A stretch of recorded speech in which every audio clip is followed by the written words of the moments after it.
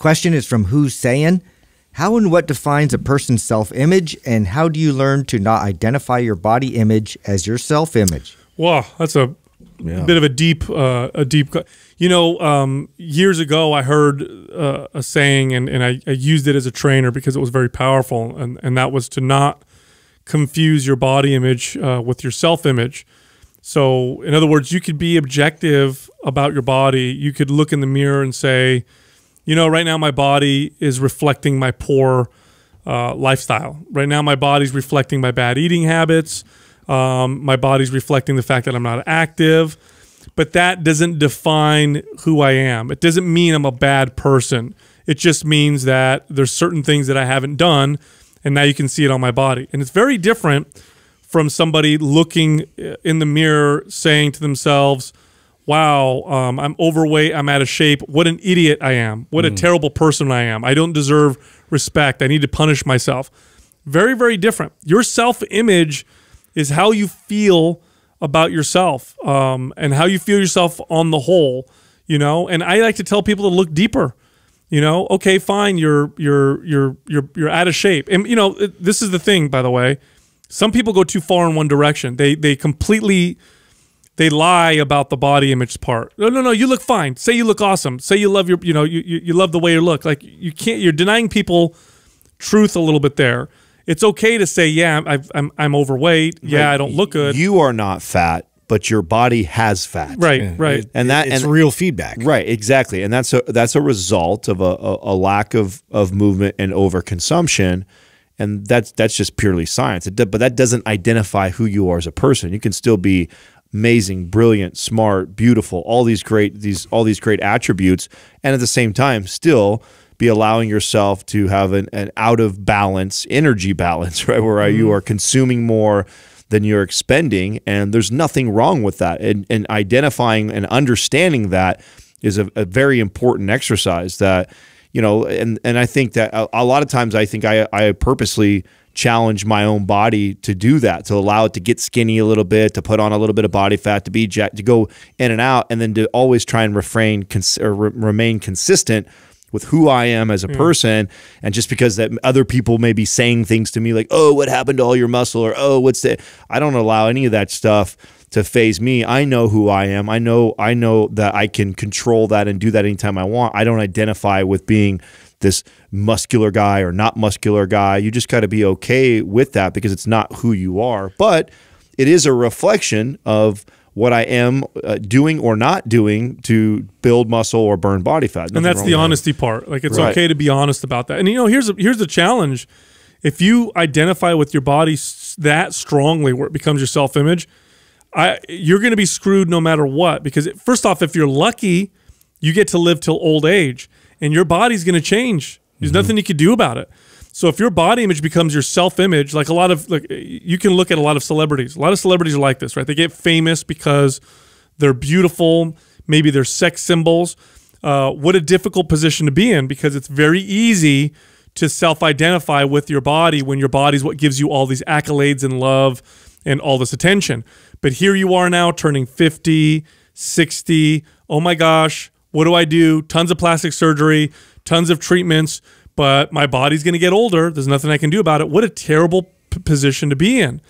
That's why you don't want to self-identify so strongly with all these things that can change. Who you are is something far deeper. It's inside. It's, you know, some people would say it's the consciousness observing the world around you. That's what Eckhart Tolle would say. You know, religious people would say it's the spirit inside of you. There's a reason why religious practices and philosophers identify these things as such. It's because it is a very it's a better way to live. Otherwise, you're going to find yourself at odds with yourself. You're going to find yourself battling yourself on a constant basis. You know, so you want to be able to talk about yourself in that way and say to yourself, you know, there's a difference between looking in the mirror and saying, I look like crap, I hate myself, and I look like crap, I need to start taking care of myself. Very, very different mentality. It's really hard because you get a lot of feedback from other people, and then you start really owning that feedback, and that becomes like in your mind is like, this is how everybody perceives me, so this is obviously who I am as a person. I think it's tough, but you got to go deeper than that. Like, so you're mentioning spiritual things, you're mentioning things of, really diving into like true meaning and purpose that, you can find elsewhere outside of your body. And like, whether that's like being involved more, like find a community thing where you can, give back, where you could like immerse yourself amongst other people and like,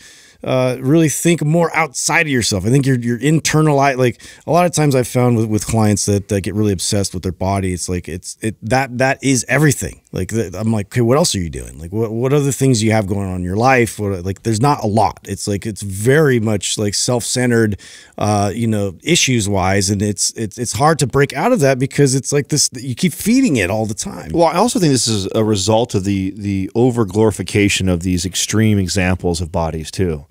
Right, like we even like I'm in some of the worst, physical shape. If you were to compare like the aesthetics of my body today than I was in the last 5 years, but I'm extremely healthy. I'm like, I don't have a higher body fat percentage than probably 15% right now.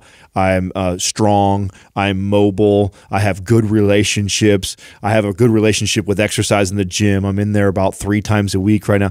I'm in a very but if you were to look at my body and took a picture of me naked next to me naked 5 years ago in the peak of me bodybuilding, oh my God, I look so deconditioned and out of shape and unhealthy. It's like, no, I'm not.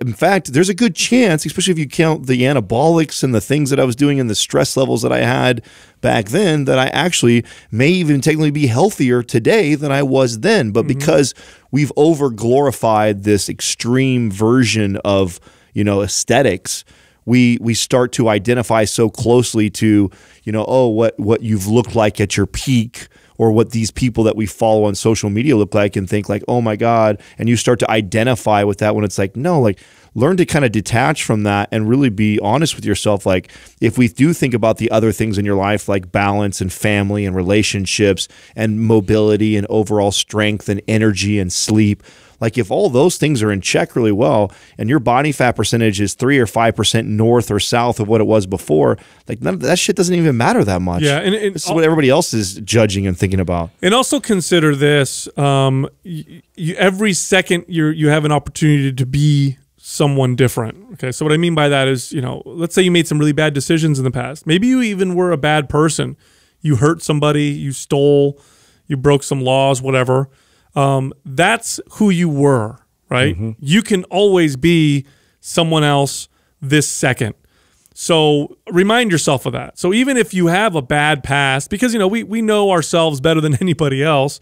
We know all of our deep, dark secrets and all the terrible things we may think or whatever, and all of us have that issue. That's who you were. You can be someone else today.